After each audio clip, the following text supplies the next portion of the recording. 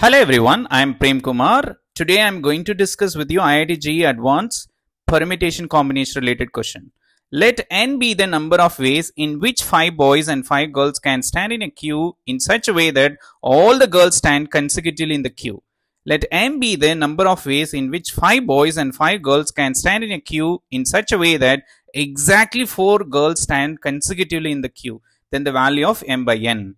Then how to find out value of n here? So here the 5 girls are together, so you can keep it one slot, and you can see the 5 boys are there. So 5 boys and 5 girls in single slot. There are 6 elements you had to arrange it. How many ways to arrange it in the row? There are 6 factorial ways. So you can see the internal arrangements of the 5 girls, that is 5 factorial. Therefore total number of ways is n is equal to 6 factorial into 5 factorial. Then how to find the value of n? So here exactly 4 girls are together and 5th girl is separated from them. That means 5th girl must not be adjacent. So you have to fill it alternate positions. First you have to fill the 5 boys in the row. So 5 factorial ways possible for the boys, 5 boys.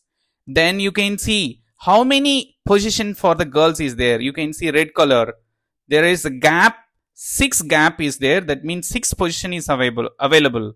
So you can see you have to take 2 position. So 1 positions for 4 girls together, 1 position for 1 girl, single girl, right? So first what you can do, 2 position you have to select from 6 C2, understood? Next you can see the 4 girls, from 5 girls you have to select from 5 girls the 5C4. The number of ways to arrange 2 positions, right? We have to choose 2 position, no? 2 factorial. 1 is for group of 4 girls, that is 1 slot. 1 slot for single girl. The 2 factorial ways for the position arrangements.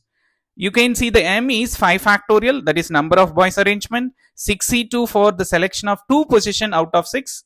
5C4 for 4 girls out of 5 selection. Understood? For 1 slot. And then 2 factorial, you can see arrangements of 2 position, right? And 4 factorial is internal arrangements of the 4 girls. Clear? So therefore the answer is, if you divide it, you will get 5. I hope everyone understood. If you like this video, please subscribe my channel. Thank you everyone.